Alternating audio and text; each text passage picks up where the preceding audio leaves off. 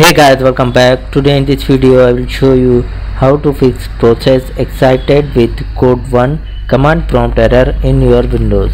So for this guy I will show you simple and easy method. Just go to start, type here command prompt, right click here on the command prompt and select the run as administrator. Type here command sfc space /scan now, sfc space /scan now, and hit enter on your keyboard.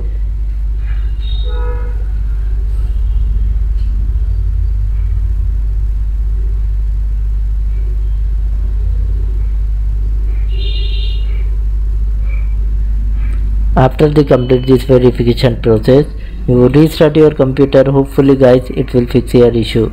So thanks for watching this video. Please like, share and subscribe to my channel.